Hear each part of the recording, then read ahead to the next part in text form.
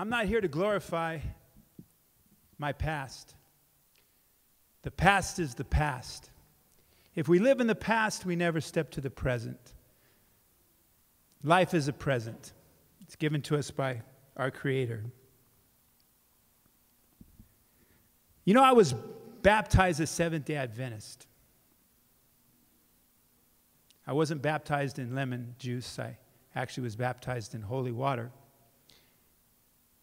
I'm just a human being. I've never seen a human being with angel wings. I figured they'd be up there flying instead of down here with all of us dying. So I want to let you know it's just an honor to be here with God's children. See, I'm here for the last, the least, and the lost because that's me. I'm the last. I'm the least. I'm the lost. I'm the demoniac running around the cemetery in Capernaum, just waiting for Jesus to call the demons out, take the chains off. I'm Zacchaeus up in the trees, just waiting for Jesus to walk by and say, "Come on down. Today I sup with you." I was the chief of all sinners. As you can tell, Niko the dragon, it's not a very popular name in the body of Christ, the dragon. So I'm just called Niko Hill now. You know, baptized as Seventh-day Adventist, going to church. I came from a very, let's just say, unusual childhood where violence and abuse was its foundation. So it led to a young man chasing broken promises and shattered dreams, just looking for any attention. You can't worship Monday through Friday, go to church on Saturday, then come home to lies and abuse and affliction and addiction and brokenness. It doesn't sit well when you're a child and you're singing, "Jesus loves me, this I know, for the Bible tells me so." So I left home at a young age. I pursued martial arts. That was my sanctuary. That was my religion. That was my peace. But it wasn't my peace of mind. See, there is no peace of mind in a 9-to-5 grind if we do not have Jesus Christ on our side. You want to repeat that with me? There is no peace of mind in this 9-to-5 grind if we don't have Jesus Christ on our side. Now I want to know that you're awake. There is no peace of mind in that 9-to-5 grind if we don't have Jesus Christ on our side. I got to tell you something. It is such an honor to be here with you. See, the only difference between us is I'm asking God for forgiveness and the distance. You are all God's children. And this is not my story. This is His story. And each and every one of you have your own testimony. Each and every one of you have your own story. That is the existence to the evidence of Jesus Christ. See, Satan kicks in the door to take us. Jesus waits patiently outside that same door, knocking. Can you hear him knocking? Knocking. So we open that door with our own free will, and he steps in and he saves us. The great controversy is in our left and right eye, in our heart, in our free will. See, the perfect storm takes a perfect love. We're all on the Sea of Galilee. We're all in a storm. We all know that. How many believe we're in a spiritual battlefield right now? If you do, raise your hands. So if we're in a spiritual battle and we're willing to be foot soldiers for the body of Christ, I read the Bible. I'm sure you have too. I might have cheated a few of the books. I know there's 66 books, the beginning and the end, Genesis and Revelation, all the biblical characters. See, the world says to you, what can you do for me? How soon can you do it? And what do you want in return? What can you do for me? How soon can you do it? And what do you want in return? And Jesus says, no, that's not what it's about. What it's about is knowing that I died for each and every one of you. And I'm willing to give you the gift of the living water, the gift of salvation, which none of you can ever even earn. See, Jesus was nailed to the cross, one hand to the right and one hand to the left, for all of us. Can you feel the Holy Spirit in this place right now? Can you feel the Holy Spirit in your house right now? See, this is just the hospital of hope. It's not brick and mortar. It doesn't matter. It doesn't matter what's on the outside. It matters on what's in the inside. God's children are in the inside of the hospital of hope. And there is hope with each and every one of you. And he has his hands on each and every one of you. If you don't know it, you don't feel it, you can't preach it, you can't say it, then guess what? It's not true. But I'm here to tell you. 2 years and 2 months ago, I was 80 pounds lighter. I was about as white as these walls. And I was a crystal meth fiend. I was bodyguarding for the darkness. I was kidnapped by the darkness. I was adopted by the enemy and Satan, by my own free will. And I reached out to the demonic angels, not the guardian angels. But Jesus loved me anyway. The chances we make and the choices we take determine our fate. Say that with me. The chances that we take, the choices that we make, determine our fate. Now say it so the angels can hear you. The chances that we take, the choices that we make, they do determine our fate. Now there's Jesus, and he's got his left and he's got his right arm out, and he's nailed to the cross. And it wasn't the pain or the humiliation of being beaten and spit on by the very children that he created. It was a broken heart that killed our Father. It was a broken heart because he became the sin that we can never be forgiven of. And then he bowed his head and he said, "It is finished." Do you feel his arms around you? Can you feel the heavenly angels that protect you? Do you know it's such an honor, such a privilege to be a child of God? That is your identity. Is you're all children of God. You're all children of God. See, Jesus is God. Jesus is his word in flesh. His word in flesh. God's word in flesh is Jesus Christ. So he can deal with our flesh. Remember, I told you I was the chief of all sinners.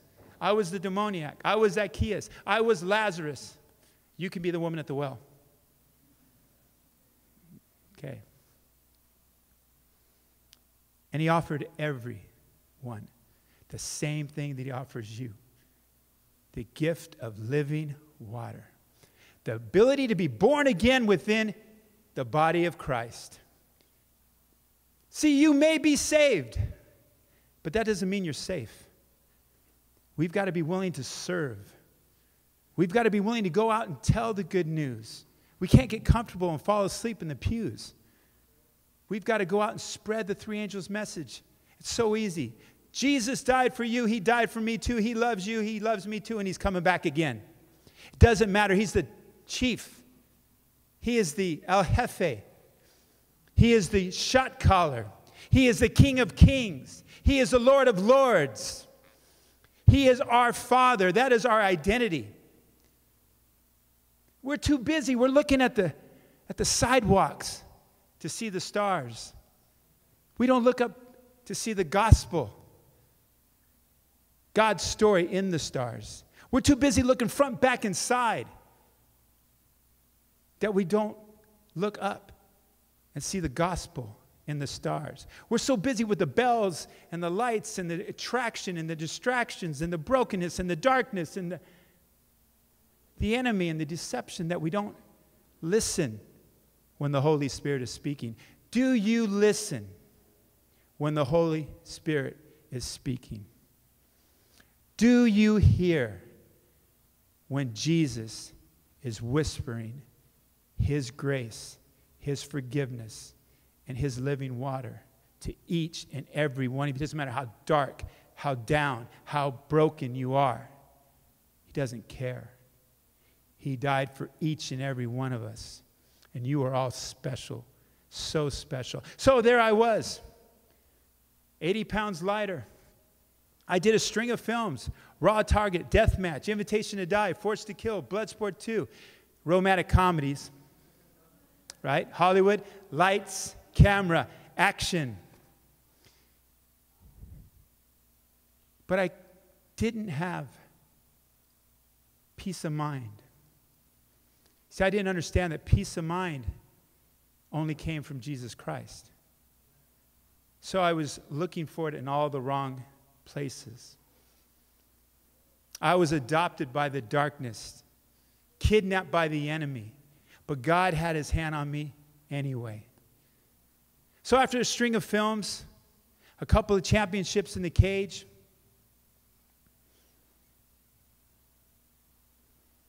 my own television series, wine, women, and song. Thought I had it all. But I had nothing at all. That's the deception. That's the lies. That's the delusion. That's the enemy. I would not listen when the Holy Spirit was speaking. But He never stopped. So I went from all the different inanimate objects like championship belts and wine, women, and song, and things just started happening. My mom passed away. I lost my television series. My band broke up. And I was saying to myself, where's the peace of mind? Oh, I know. You know you hate yourself so much, Niko. So I look in my mirror, that's my assassin. It always forecasts my true enemy. That was me. This is not the battlefield. There's demonic angels everywhere. There's righteous guardian angels to protect us in this battle that we're in. And well, by the way, Jesus Christ wins the war. So Satan's going to try to take as many casualties as he can in this battle. But not one person here is going to allow him, right? Right? Just checking. So there I was. And the only thing I hated worse than myself was drugs. And I thought, what better way to kill myself than to become a drug addict? Do you see how the enemy works? Yes, it's my free will. Yes, it's the choices I make. They determine my fate. But it's the free will that God will step away from. He'll allow us to go through the consequences that we're going to go through. But He'll never let go of you. He'll reach you when you're in jail. He'll reach you when you're in prison. He'll reach you when you're sick. He'll reach you when you're happy. He'll reach you wherever you are. He'll reach you in the neighborhood. He'll reach you whatever you do. He'll never stop talking. But here's the thing. Are we willing to listen? Because I'm here to tell you, I was not willing to listen. I was miss me. I'm in the red light district without a watch. So I became a drug addict on crystal meth. You know, Satan knows our poison. I got high one night for 10 years. And when I woke up, I lost everything I had. I was the walking dead. I was spiritually dead. Now I thought because I was a bodyguard for the darkness, for daydreamers and gunslingers and dope dealers, and I thought, well, I'm keeping women from being beaten, and I'm keeping kids from being molested, but I'm a drug fiend. I'm bodyguarding for the darkness, but hey, man, I'm more righteous than they are. See what a lie that is? But Jesus never stopped reaching out for me. It wasn't after I was cleaned up and transformed and converted that he said, okay, you're my child. I'll take you in now. Now I'm the prodigal son coming off of that mat. Holy Spirit saying, get up. You've been a citizen of sin for too long. Time to come home. So there I was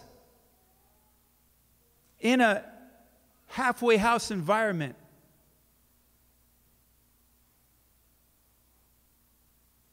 And I said, I'm out of this place. I'm done. I'm going to OD. So I had the drugs in my hand. And then I said to myself, gosh, this is going to be your legacy.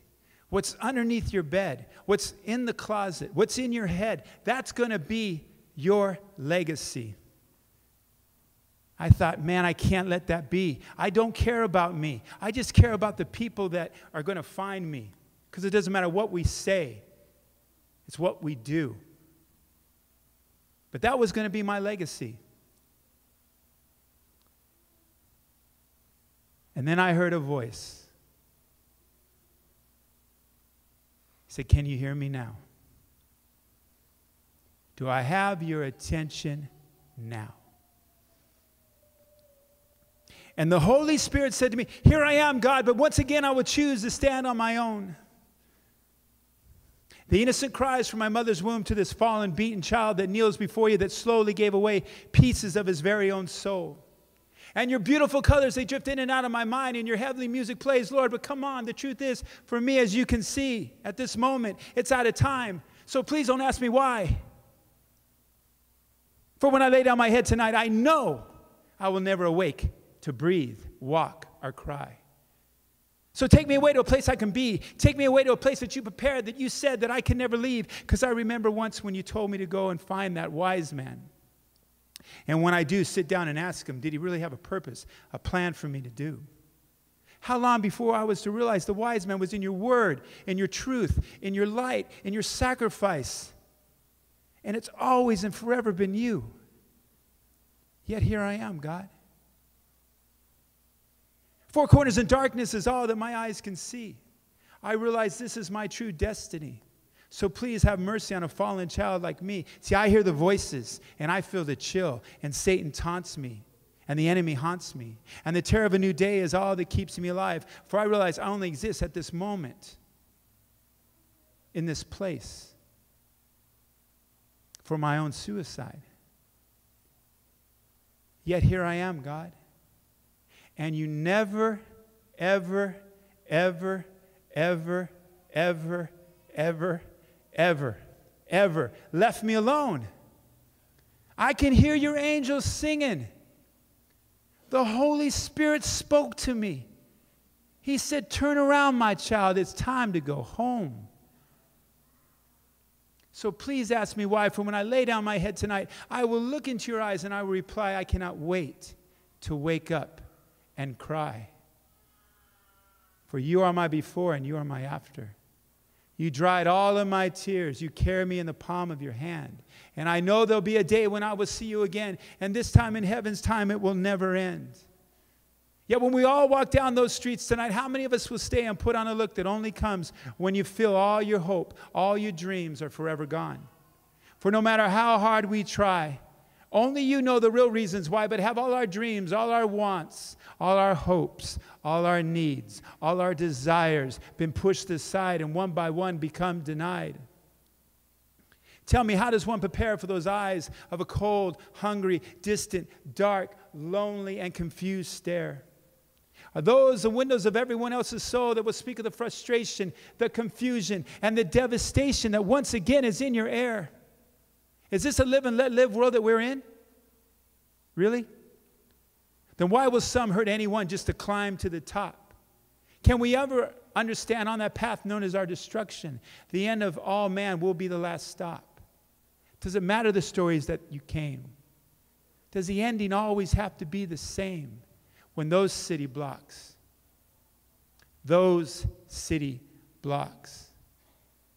begin calling out our name? So I'm going to keep asking. Only for your answer, one right now we desperately need. Can we find peace of mind? Keep our hope alive, for we are your children and we're trying to survive. What is left for us to believe in? And why would someone as perfect as you, creator of everyone and everything, Lord of lords and King of kings, why would you take the time to listen? Listen to a broken and lost sinner like me. For is it not all of our children? Why are some left alone on those corners? They're far too young. Is their innocence gone? Can they ever truly belong? It's different faces from different places, but after all these years, we must listen. Do they still cry those same unheard and forgotten tears?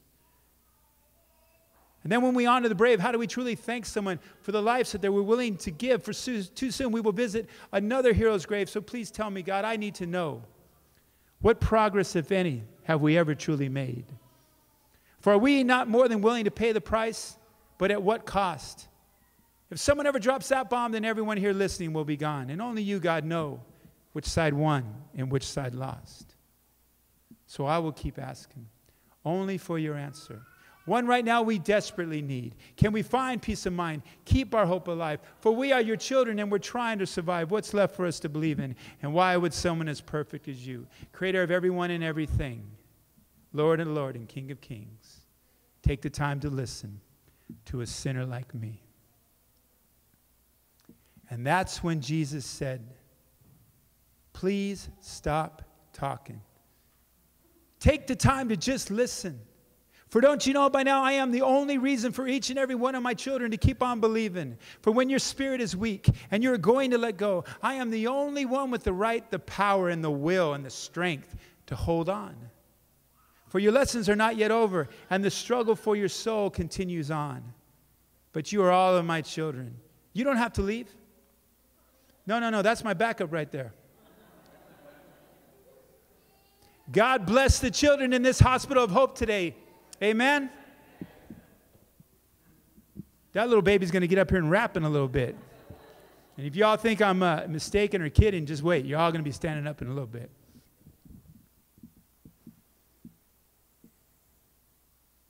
I died so each and every one of you could be forgiven.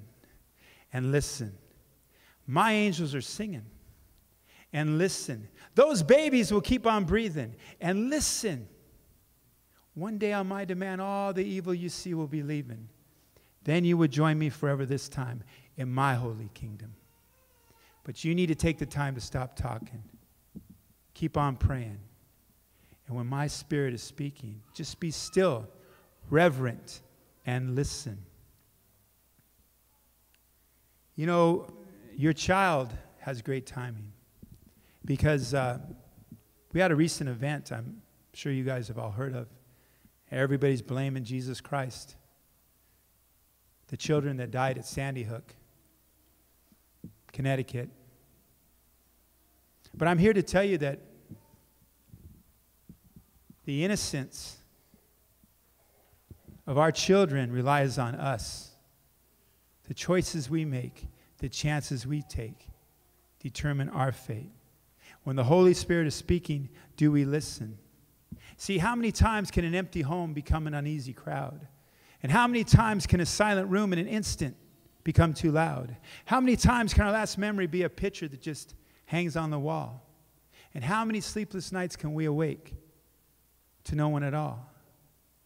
Right now, on the outside looking in, it is all of God's children. And there is a race to bring them in. So I will pray it's the angel of mercy, arms wide open, protect them from the night. Finally do what's just and right. Not the vision of sin that wears the disguise, meant to paralyze their young eyes. And the vicious cycle repeats itself over and over and over again. See, right now, a young child forgot what it was to smile. Trade in laughter and carefree play. Just satisfied to maybe make it one more day. See, we don't have to be a witness to their tears to know they still cry. No, there but for the grace of God go I, if we dare pass them by. And in our own reflection, we will see the reason why there's sadness left in their eye. For when will you and me and the powers that be finally just sit down and agree? We cannot become desensitized, nor can we ever apologize. No matter how many times they may televise, the loss of innocent life. For right now, a young child carries the shame, for they don't know their own name or from where they came. And right now on the outside looking in, it's still all of God's children. And there is a race to bring them in. So I will pray once again, it's the angel of mercy, arms wide open. Protect them from the night. Finally do what's just and right. Not the vision of sin that wears a disguise, meant to paralyze their young eyes. And the vicious cycle repeats itself over and over and over again. We must always remember, for the evil down here to continue to breathe, another one of God's children may be asked again to leave. So here I am, I'm on my knees, I'm watching life go by, I'm getting high, I'm hoping to die. And I said, God, can you see my tears? Can you hear my prayer?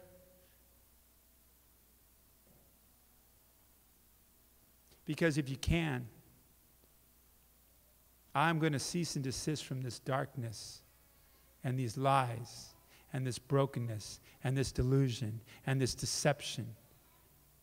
See, I don't want to be famous. I don't want to be rich. I just want peace of mind. There's this hole in my heart shaped like a person, and only you can fill it. God sees your tears, and he hears your prayers. And it doesn't matter what you're doing. See, it's not where we're at, it's who we're with.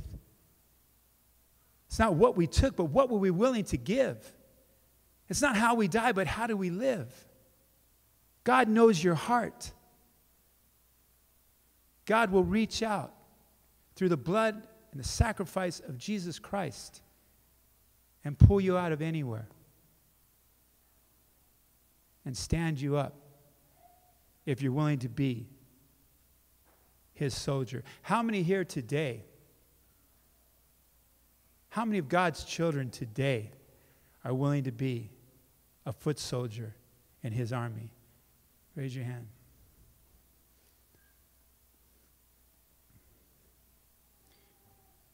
See, I'm so honored to say that I'm one of many God's soldiers. And just like each and every one of you, I am in the continuous battle against the poverty, the sickness, and the sin. But it is now and forever my most honest opinion that none of us before or since have said anything that has not yet been written. So please take a good look at me, and you will see I'm not the one disrespecting. No, on the contrary, I am so, so grateful for all that I've been hearing. And thank you for taking the time to listen. Listen to one of God's soldiers' opinion. See, I know we need to stop our evil ways or we will burn. I know we need to help out the less fortunate no matter how much or how little money we happen to earn. I know we need to take our time to use our mind. That is a priceless gift, just to be able to continue to learn. I know we have to have the power, the strength, the will, the honor, and the resolve to once again wait for our turn. But when we look down, it's the same hard, unforgiving ground. And when we look up the sky in our dreams, that is our ceiling. And sometimes we try to crawl inside and do what's right, and those walls that surround us, they start closing in. We step outside, we need to open up our eyes, because the truth is, it is robbing and stealing and killing all over this world once again. See, so when my heart keeps beating and that clock keeps ticking and those walls are closing in, I still can't keep from thinking, how can you and I be the generation like Mr. Harry Bay to one day stand and help stop all of this bleeding? See, I know we try to speak our mind, but it seems like no one really cares enough to listen. Man, and it's hard to say how you feel from the inside if you're out there wasting away and you're slowly suffocating. Believe me, I thought I knew who the fingerprints are, but come on, for me it was too incriminating. The powers that be, they can't keep on scheming like they caught each and every one of us sleeping and dreaming, so I will hope and pray there's a change we can all believe in. I know that's the current champion man's slogan. Please, God, don't tell me the plan was to leave us weaponless, homeless, and penniless, while that evil and corruption is infectious, contagious, and yes, it is sometimes courageous. Some of you, you fought and you died for the right, the land of the free, the home of the brave. That is the promise that you gave us. Not to spend our free time turning colorful pages with a false sense of security. There's a mass crusader or a superhero that's going to care enough one day to save us. See, they're charting our legacy, and it is vital. It is critical. It is a 911 stat call, how we will be seen throughout our own history. Are they going to say we were left to lies, deception, just another mystery? Are they going to say that we live vicariously through others' weakness and misery? Or sadly will it say we simply became our own worst enemy? Or finally in a cause we can all unite and agree, no matter our background, our faith, or our ethnicity, we're the very reason today, with the Holy Spirit, we continue to be free. See, Jesus taught us we must speak the truth or say nothing at all. I promise you it's never a shame to get down on your knees, ask God for forgiveness, and have to crawl. But we must trust ourselves and others just to let go and fall. But we have to have the faith, the courage, the strength, the will, the honor, and the resolve to dust ourselves off, stand tall, and wait for our true Father's call. See, the enemy radioed in. They said that they already won. They said there's never been a place called heaven, and for us there's no point in going on. But God's soldiers, in the battle against sin, we can never take the time to listen to the ill-gotten information from the very king of deception, for he does not want you around for this divine intervention.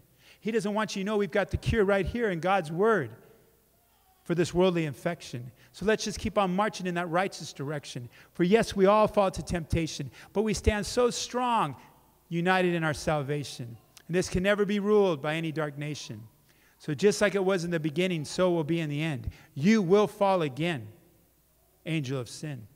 So while my heart keeps beating, the clock keeps ticking, and the walls seem to be closing in, I still can't keep from thinking, how can you and I be the generation to one day stop all the bleeding? See, you need to get off the social networks sometimes. MySpace, Twitter, Facebook, Instagram. You need to listen when the Holy Spirit is speaking. We need to put down our fists and our weapons and all the hatred. We need to have a worldwide truce. Stop the unnecessary and vicious beating. We need to remember our earthly mother, father, and the heavenly Father, and the heart and the soul and the spirit. Each and every one of you have been so blessed to be given. And right here today, each and every one of us make a promise to start the healing. And that will be the one way, one day, we will be the generation, men, women, and children, to help stop the bleeding. For always remember, no heart would ever beat. No one sitting in these pews, including myself, would ever even breathe if in our final hour of need, Jesus Christ did not make the choice to leave his heavenly throne, pick up the cross on Calvary, and for each and every one of us choose to slowly bleed. And all he ever asks in return is that in him, God the Father, and the Holy Spirit, we continue to believe. Can I get an amen? I know you're all praying, right? Here's my testimony in a minute and a half. And then we're going to get up for a minute and stretch. So be ready. See, I can see the righteous and the scandalous and the frightened and the hopeless. We can see the righteous and the scandalous and the frightened and the hopeless. Yeah, I was born, word, deed, honor, and bond. I'm supposed to stay and fight this enemy till the battle is done. But why am I so afraid to say what's on my mind? So I do what I'm told every single time. See, that's me. I'm hiding in them shadows all day long. I can't make a move until his light is gone. Now I'm beaten, I'm broken, I'm all on my own. So I will make the only choice I can never come back from. So if today is the day that I'm chosen to die, who's going to stop what they're doing and take the time to cry? If we have nothing to believe in, that would be the reason. We've got tears in our eyes. God taught us never to be sad or alone. We see through his eyes, his heart, his soul. I chose a different road to be on, that's all. I'm steady waiting for his righteous call. So I will keep praying for the gangsters doing time and our brave soldiers fighting on the front line. Whether we're up in that mansion and we're living the dream, or we're down on the street, we've got nothing to eat. Whether we worship that almighty dollar, or we're preaching with or without that collar. For we were all born, word, deed, honor, and bond. We're going to stay and fight the enemy till the battle is done. And now you guys can say with me, and God said, keep holding on. I will keep your spirit strong. You are so ready for the path that you are on. And He is forever singing your song. And I heard God say, keep holding on. He will keep your spirit strong. You are so ready for the path that you are on. And we are forever singing your song. Now say it with some swag in the hospital of hope right today. Keep holding on. God will keep your spirit strong. You are so ready for the path that you are on. And He is forever singing your song. One more time. Keep holding on. God will keep the spirit strong. We are so ready for the path that we are on. And He is forever singing our song.